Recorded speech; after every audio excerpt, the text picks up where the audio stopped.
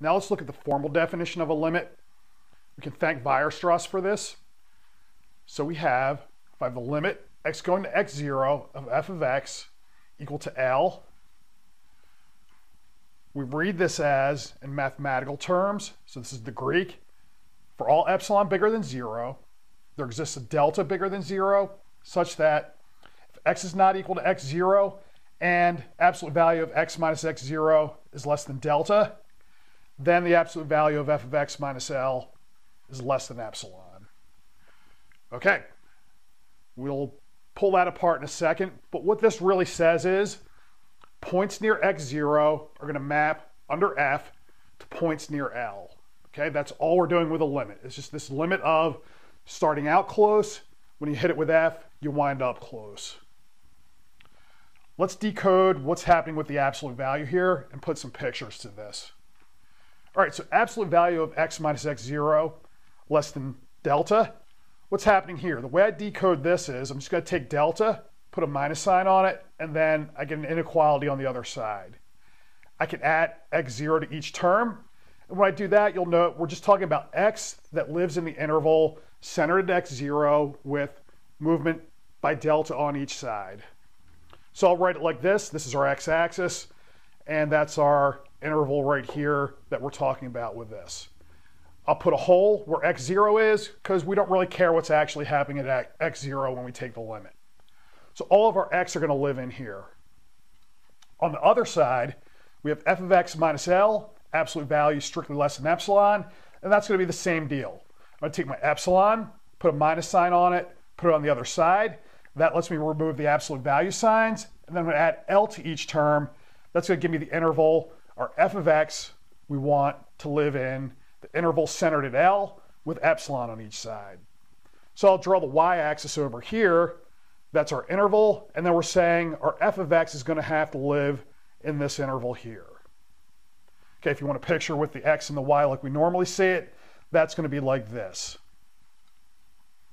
Okay, what's this mean? So what we have here, this is a test.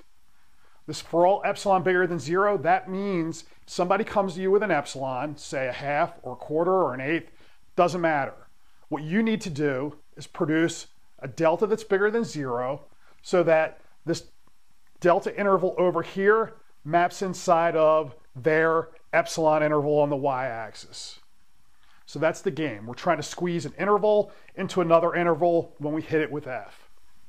So let's take a look at an example to see what's happening numerically. So we'll go with limit x going to 2 of x squared is equal to 4, and somebody's going to come at me with epsilon equal to a half. So on the y-axis, we're going to be looking at the target interval of L minus epsilon, L plus epsilon. So since epsilon's a half and our L is equal to 4, we're looking at 3.5, 4.5. That's going to be this thing here that I've blacked in. So we want to get an epsilon. So if I take a small enough neighborhood of 2, it winds up pushing up and over into my target interval under f, which is x squared. Okay, so that's what I'm looking for now. I need to find a delta so that if I take this small interval around 2, it goes up and inside that interval. And note, we don't care about x equal to 2. We could throw that away. In this case, it won't matter, but sometimes you do want to get rid of the actual point you're taking the limit at.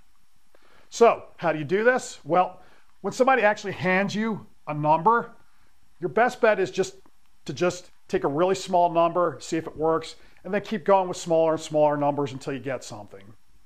That's if you think it's going to work. If you don't think it's going to work, well, then you're going to have to go to something else.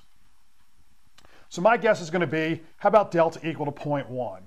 So that's going to be on my neighborhood of 2. I'm going to go 0.1 in each direction, so we're looking at the interval 1.9 to 2.1, and I throw away the 0.2. I hit this with x squared, and where do I wind up?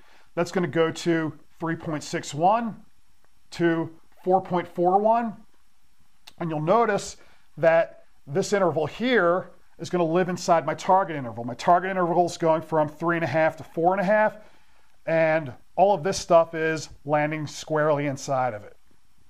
So that's going to mean somebody gives me this epsilon, I return the delta 0.1, that delta is going to pass their test, and so we're good to go. They may come at me with another epsilon, but then we worry about that for each epsilon they keep throwing at us.